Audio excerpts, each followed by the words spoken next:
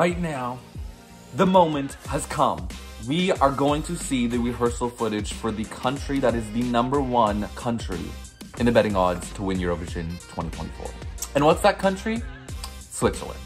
So this song is a mix of rap, drum and bass, and opera. It seamlessly blends all of those different genres into one impactful song, and it does it with incredible vocals. Now, a lot of people before the pre-parties for Eurovision were like, Nemo cannot pull this off. There's no way that they could sing this live.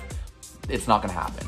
Meanwhile, Nemo went to the pre-parties, hit every single one of those notes perfectly, the high notes, the low notes, the in-between notes, and it was just a masterclass in vocal performance. Now, when this song came out, I went on TikTok immediately and I made a video basically saying that this was the strongest Eurovision song that I've heard in like a decade. I honestly stand by that. Is it the best Eurovision song for me personally that I've heard in a decade? No, but I think as a Eurovision song, this is perfectly crafted. It's one of those songs that I feel if the staging ends up going right, which we'll see in a second, it can very much appeal to the televote and the jury. Vocal talent is on full display. As I mentioned, there's a fusion of many different genres. It's commercial enough, but it's also at the same time not like fast food music.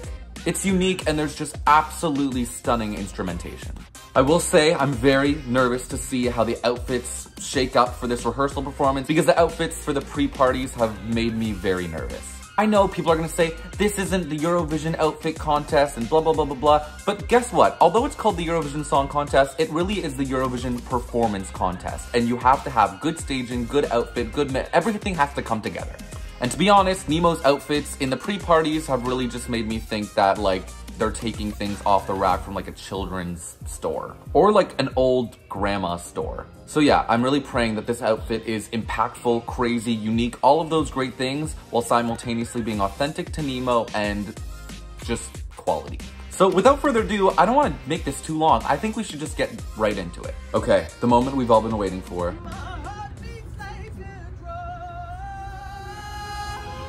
Stunning vocals. I'm Nemo. I'll see the stage for the first time. I'm super I love the excited. earrings. I hope you love it as much as I do. They look like cool as a cucumber, just walking casually on stage. I would be like, oh my God, like you're #1 in the odds. If I was #1, I mean, I would just be freaking out.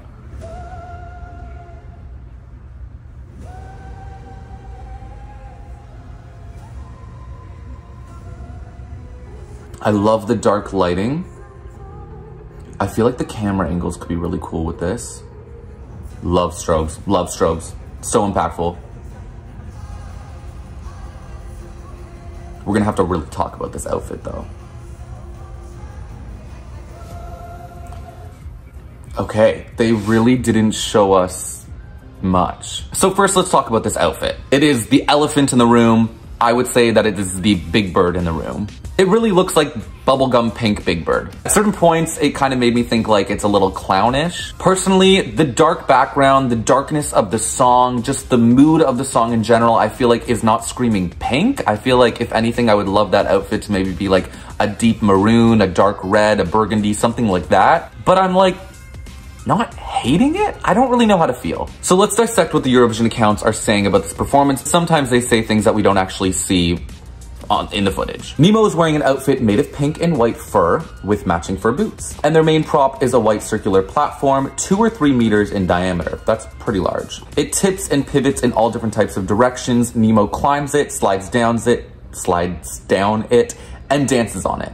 The whole thing is a showcase of balance, precision, timing, and code-breaking ambition. They also go on to say, not something we've ever seen at Eurovision before. Welcome to the show, Nemo fans. Something that's a little bit weird to me is during these rehearsal performances, the Eurovision account will comment on it and basically say like, this was incredible, what a stage show, they're not saying anything of that sort with this performance, which actually makes me a little bit nervous. But I will say we really didn't see too much from that. The more I think about it, for me, the pink outfit is just screaming juvenile, and it's just reminding me of like Nicki Minaj wigs. There's not much more to say about this performance. I'm really hoping that the camera angles are gonna make this look really, really interesting and visually arresting, but right now, there's nothing going on. When it comes to Switzerland's chances of qualifying, that is an exercise in futility. Switzerland is qualifying, they're #1 in the odds. But yeah, anyways, this will be a short video. I'll be continuing to react to all of the different dress rehearsal performances today, so be sure to check those out. I've already reacted to Greece and Albania and Malta.